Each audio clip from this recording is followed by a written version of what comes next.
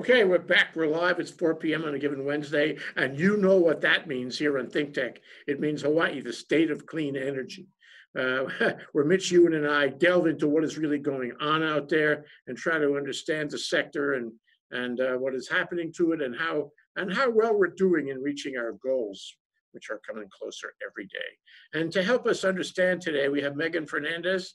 She is with Pacific Business News. She's a star reporter in energy, and we always like to have reporters on the show. May I also say that, you know, the reporters have a certain mystique. They know more than the average person. They carry around with them the power of the pen. And that's why it's always great to have reporters on the show. Hi, welcome to the show, Megan. Hi, thank you for having me. Absolutely. So, Mitch, you know, why don't you frame up the issues for a minute and sort of give us some direction on where we want to go today? Thanks, Jay. I love that opportunity. So what we want to talk about is energy and the energy system here in Hawaii. And one of the big issues that's coming up, or great ideas that are coming up, is how can we mobilize the energy system to restart the economy and get us moving, get jobs going, and what are the opportunities, and then what are the barriers, or not even barriers, but maybe just speed bumps that we're inflicting upon ourselves that kind of stops that process from going. So you've delved into it recently. You've attended this meeting with all the great minds in Hawaii that we're talking about energy and the energy system. So only yesterday, Megan went to actually it was a virtual attendance. She went to this meeting set up, and I guess Brian Kealoha was chairing the meeting on Zoom, and there were a lot of heavyweights there. And she wrote a piece that appeared in this morning's PBN about it, which we've looked at. And I think that's a great place to start, Mitch. Right. So, Megan, tell us what happened at the meeting. Tell us what your story included. Yeah, so it was about the Hawaii Chamber of Commerce having, inviting a lot of local politicians and just local industry experts, and just talking about, okay, we know we have the state mandates coming up, but what can we do now in order to kind of help the state recover? How can we use energy as a way to kind of diversify Hawaii's economy? And there really is no straight answer to that from really any of the panelists, because it's not a simple thing. One thing that, the new Chief Energy Officer, Scott Glenn, was kind of speaking on is right now they're looking at it in kind of three buckets: the short term, the intermediate term, and the long term. And we're kind of right now looking at that short term of what can be done in the next few months to a year in order to try to have energy essentially be kind of a player in the economy. And then, like I said, that's no small feat because especially with nowadays with COVID and everything, people are kind of a little bit more reduced on spending. So how do we get folks to try to keep the industry going with solar installations or utility scale solar projects, while still kind of keeping in mind that consumer is kind of a little bit hesitant right now to try to go towards some of that stuff. Yeah, it's true. I walk the neighborhood here in my neighborhood, and I see people I know, and they go to the other side of the street. It's not because I didn't take a shower. They are afraid to be near anyone else, you know? And I think that kind of fear pervades our community. And it's rational, it's okay, I understand. But if we have a conversation, it's like at 30 paces. Nobody is inviting you. Yeah. I'm hearing that from a lot of the solar installers too, of some projects are being delayed because people don't want them in or near their homes right now, or they don't want to interact. So it's really just a tough time for the industry altogether right now. Well, you know what it sounds like, Megan? It sounds like this, if you answer the first question, that is a short-term period, and you ask what can, it's like John Kennedy question, what can we do what can we do to get the solar industry, or rather the energy industry, to help reopen the economy? What can we do? I don't think it's too profound, because all we really can do is get it to do what we had hoped it was going to be doing before. We were hoping the solar guys would go install, hoping the 16 projects would be built. That's about it, right? And we're not there. we lost the momentum on that. So what can we expect? I don't know if this was discussed at the meeting, but really what I expect, the answer is just do what you were supposed to be doing. See if you can get back on the train. It's nothing remarkable, nothing profound, just do what you were doing. I don't know if anything else came up in that context, but to me, as you say, it's not so easy because people are afraid. What do you think, Mitch? Another question is like, can you get the materials? Like, it's great to have these multi-megawatt arrays that we want to install, but do we have a warehouse full of PV panels here in Hawaii? Maybe not, and then, it's a worldwide pandemic. Our suppliers may be coming from China. We don't have that many high solar panel manufacturers in the U.S. anymore. Most of that went offshore. So what's the lag time from the time you say pull the whistle and say go? So one of the points that Scott Glenn brought out was, looking at workforce development. I mean, that's something that we have control over, in that we can get people trained up on some of these new technologies. For example, I'm having interactions with the Hawaii Community College on the Big Island, and we're looking at workforce development for people that will be operating various electric transportation, not just hydrogen, although I'd like it just to be hydrogen, but also ordinary electric vehicles. There's a lot of technology there. If an electric vehicle gets hit and rolls over, they're all electric. They all have these big power cables. You don't want the first responders electrocuting themselves, and you certainly don't want to pull a guy out of a car if he's still alive and then electrocute him trying to get him out. So here's an opportunity where we can mobilize a lot of people to go and take these classes and get trained up on the technology in anticipation of the rollout coming forward. And from the community college's point of view, they have to develop the courseware, and we have to leverage resources and get them rolling on that. So I'll stop talking and let you guys. But I think that's really a very good point. Anytime. I mean, if sure, we should do that, but we could do that, and we should do it all the time. We should have the most, well-trained, sophisticated, workers in an energy task force in the world. We can do that. And so, sometimes necessity is the mother of invention. And if they can do that now, that's all the better. But we should be doing it anyway. So the question is, okay, let's take that one and work backward. The workforce. Was there any discussion, or did you have any thoughts, Megan, about how? Who does that? Go to the community colleges? Was there somebody going to push a button on the community? Was somebody going to fund a program, start a program? Or was that just aspirational? From what Glenn was saying, it really needs to be it needs to be everyone's responsibility. It needs to be, discussions between the State Energy Office and the universities, as well as the Chamber of Commerce and trade organizations. And everyone really has to play a part in kind of building this pipeline. So even though the industry may be struggling now, it can kind of be a pathway in order to, when those jobs are available and when people do become more comfortable and things open back up, then we have those positions they're able to be filled by people who are trained and qualified and ready to just hit the ground running. So I think it's really not necessarily one person's responsibility. I think everyone kind of plays a part in this.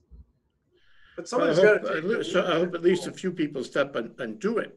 I remember a few years ago, Hawaii Energy Policy Forum, under the tutelage of Sharon Moriwaki, organized a full-day tour going from Union Hall to Union Hall around Honolulu, and checking them out on their training programs, because they wanted to train solar installers. And it was impressive. They offered, they had great equipment there, they had great teachers there, and they had careers. I mean, the union was offering careers in this area. I don't know if that still exists, but it seems to me that any conversation around this building task force should include the unions, because they're motivated to build members as well as a task force. Anyway, the other, did I cut somebody off? Mitch, did you want to say something? No, I was just going to say that, make the comment that somebody in government has got to have the button on his forehead and say, I'm the guy that's going to get this going. And was that in the Department of Labor or whoever, but somebody needs to step up the plate and take the leadership role and pull all these herd all these cats together, get them in the room and say, okay, what's the plan? What's the first thing we're going to do? And then initiate it. One of the big things I had, I wrote the hydrogen plan for the state of Hawaii, a 10-year plan. And then I had a chapter on how are you going to implement this? And I said, establish a Hawaii implementation authority. And so that you get there's all sorts of competition going on. You get them all in the same room, like I just said. You hear all the pros and cons, and then one guy with the authority says, okay, this is how we're going to do it. And then he has the authority to implement it and get it going, and stopping all the departments from arguing with each other and turf battles and all this stuff, and get going, guys. And I think that's probably what we need here is a new mentality of a little bit of authority, whether it comes from the government, from the governor's office. Like that's what they have in California. They have a guy who's in the governor's office who implements their hydrogen thing for the state. And so if some guy acts up, they can phone the governor's office and get some kind of a referee to blow the whistle and make the determination. That's what we need here. We need people to step up to the plate, take ownership, and ram it through, push it. One of the pieces in your story that was very interesting, Megan, was the thing about Senator Wakai, who complained that there was no plan. And yet, he's a very serious, rather senior and serious senator. He could certainly shepherd a plan through or cause the leadership, Kochi and the like, to create a task force, designate a committee to handle it, whatever, maybe the Energy Committee in the Senate, and make a plan.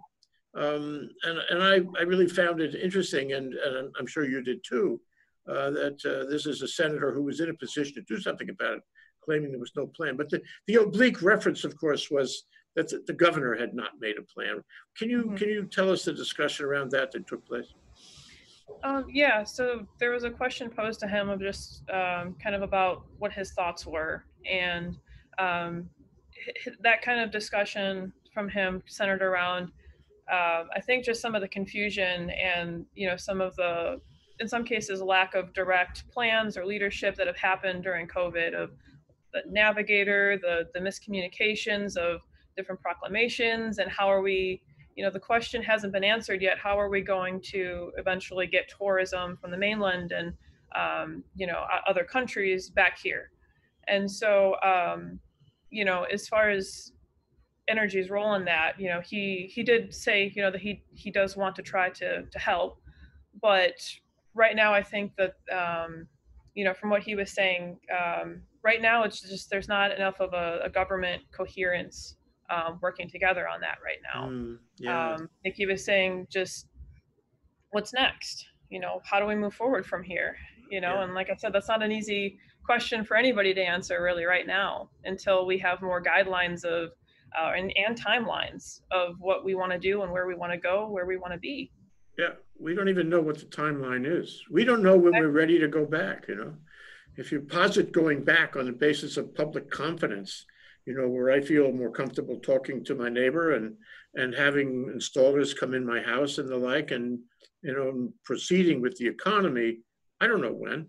If you say, well, we're supposed to be in a reopening, I say, that's fine, but I'm talking about me, and I'm not taking any chances. This is too dangerous to take chances. It struck me funny. It can declare a reopening, but we really don't have control of the disease yet. So when you finish controlling disease, give me a call. Then I'm happy to participate. I think a lot of people are in the same boat, and that goes to allowing the installer in your house and making a deal to have some solar put on. It goes to the question of a contractor who wants to come and do one of those 16 projects, or an investor, an entrepreneur, and the labor guys who have to go out in the field and go shoulder to shoulder with other labor guys, wearing a mask or not. And they're at a certain risk to do that. And I think you're going to find some reluctance. And the balance, of course, is how much do you need the paycheck and how much risk are you willing to undertake? At the end of the day, though, I think you're both right. At the end of the day, it's about leadership. It's about somebody stepping up and saying, okay, this is what we do. We're going to go here now. And I think, what we have, and it's both federal and state and city, is a situation where in the dire straits of the pandemic, you find who you really have. You find the systems you really have, the leadership, what do we call it, culture that you really have. And I think Hawaii has been bogged down with this consensus model for a long time. Hawaii, to go along, don't make A. And the problem with that is that when you're in a pandemic and having a crisis in an economic sense, we got to look and see who's leading here. And so far, don't you agree, Mitch? So far, we haven't found out yet. We haven't, it hasn't gotten to the point where somebody has stood up and said, "Follow me, boys. I'll show you the way." And maybe a conference like this, Megan, is a step in that direction. Yeah. Definitely. I always think that getting everyone in the room, even if it's a virtual room, that creates a lot of really conducive dialogue. And conducive dialogue is really that can be the spark and that just kind of sets the fire and gets us going to where we need to be, for sure. Well, this has to be taken in juxtaposition to the fact that the Maui Energy Conference, which was set for July, is going to be by Zoom only, and it's going to be we had a show about this just a week ago. Yeah, right. It's going to be a reduced version with a reduced number of speakers and very efficient. So much so that it's free. Yeah. In the past, it was very expensive. Yeah. And people can, they can watch on Zoom. But I am sad I won't be able to come out to Maui to see it. Me too. Meet all you guys and talk story. So, the question is, given this, program you had yesterday at the Chamber of Commerce and the Maui thing being skinnied down, do we have the momentum to actually see this through? Do we have the momentum to achieve, some kind of significant participation in redeveloping the economy in a coordinated fashion with the end of the crisis? I mean, it's great to do it after. It's dangerous to do it before. How do you time yourself? But do we have the momentum? Did you see that? Did you feel? I know it's a very subjective thing, Megan, but what did you feel about the interest, the vitality of the speakers and other people who were there? Everyone that spoke, and there was quite a few folks there representing each of the counties and stuff like that. You could tell everyone was concerned. Everyone has a passion and they want to see things get better. The trouble is, it's just how do we pivot? COVID has brought in a lot of that question in every industry. And energy is no different. How do we pivot from the door-to-door sales or the types of marketing they used to do for solar into a suddenly entirely digital? How do you move anything, and just move forward in a way that you can stay in business, keep your people employed, and yet still kind of think about the future. And so I think that not only the conducive dialogue, but discussion around how that pivot, what that pivot looks like, is really kind of the next steps. And that's kind of what I got from that dialogue as well. I want to tell you about one little theory I've been working on. As a matter of fact, I wrote a little commentary on it recently. It's that we live in an altered state now. We live in an altered state. An altered state. Okay. And more specifically, we live in an altered state of time. Time does not have the same meaning to us. It's out of Fiddler on the Roof, sunrise, sunset, and it's just it's a blend of night and day, where we don't have the sense. I mean, it's bad enough we don't have seasons here, but it's just a blend from night and day. The weeks go by, the weekends blend into the weekdays. It's an altered sense of time, and I come out of it, and I think there's probably something here. I come out of it feeling that the COVID, the whole experience, not only for me, but the people I normally engage with, is costing me time. It's taking time away because I can't do the things I would normally do. I enjoy my life at home. It's very nice, but I'm not able to do things that I would do. So the forward motion for my time is slowed down. And I feel that, you know, in my remaining years, there's a hole here. There's a hole in the boat, and my time is draining out the bottom. Megan said, oh, that's very personal, Fidell. But in fact, I think that exists, whether you like it or not, for business also, because business initiatives have a hole in the boat too. It's not just that you can't do anything, but the time is going by and it's enveloping you and it's stopping you. And it's got to have not only a psychological effect, but a sort of a business social effect on people involved. What do you think about my crazy theory, eh? Well, I think you should get busy on the internet and do more research, Jay, and not waste your time just lounging around every morning. I want to make a comment about the energy side, though. Like, so, you know, I've been locked up here for a long time in County Wave Bay, but, you know, HECO was still out reinstalling telephone poles and new wires and building up the resilience, because one of the advantages is there's not a lot of people on the road right now. So they can lay out telephone poles on the roads, you can fix the roads, you can do some of this infrastructure improvement without having to stop every 5 minutes. So you might be able to get the job done in one day, where if you're like business as normal, maybe it would take a week, because, you know, every time a car comes by, they got to stop work, move the poles, move the trucks to let this one car go by. And that's all, you know, a waste of time. So you got to look at the situation and say, well, what can I do now? I think the city and the county and the state Department of Transportation, they're looking at that. They're going around making major repairs to roads and parking lots and all this kind of stuff.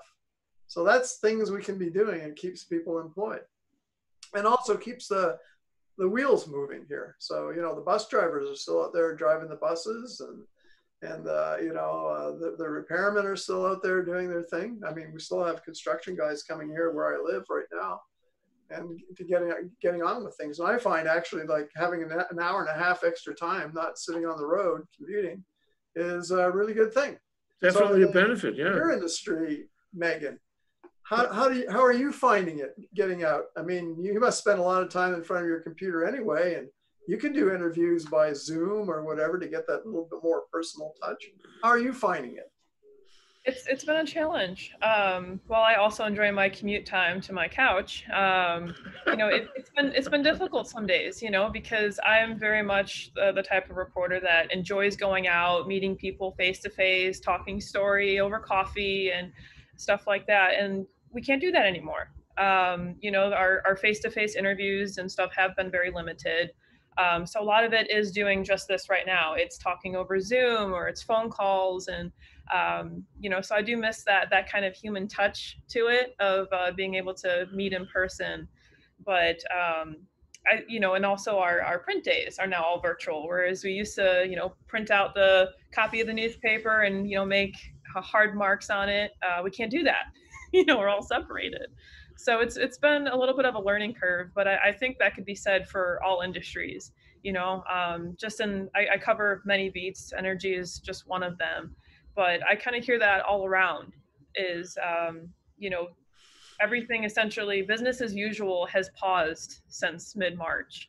And we're still in that pause, even though retail and malls and restaurants are still, they're open, not to the same capacity, but I do agree with you. Things do feel kind of still paused until we do get back to that, or whatever the new normal is, as people say. But it's presented its challenges. Yeah, well, you know, reports of, you know, economic activity are anecdotal. You know, the only thing that really counts is the state product and all that. And let's see how many people are working. Let's see how much money is being made and generated. And I suppose you could ask how many tourists are coming, going, being asked to leave, as the case may be. Being put in the slammer for, you know, X days until whatever you like. But you know, one of the thing about it is that we're all involved in discovering new techniques. And Megan talks about being a reporter, and I want to ask one question about that. You know, so life is different, and you know, it's different for ThinkTech, I can tell you. And we're kissing cousins in, you know, in terms of media.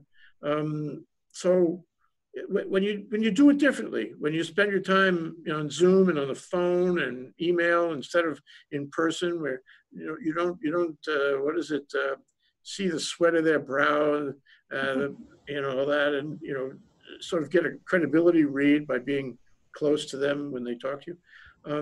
So you have other systems, you're developing other systems. And it seems to me that some of these systems are more efficient, they have to be, than what was going on before. So the job of being a reporter, especially in a business, a business area, is not only different, but it's a discovery and it's promising.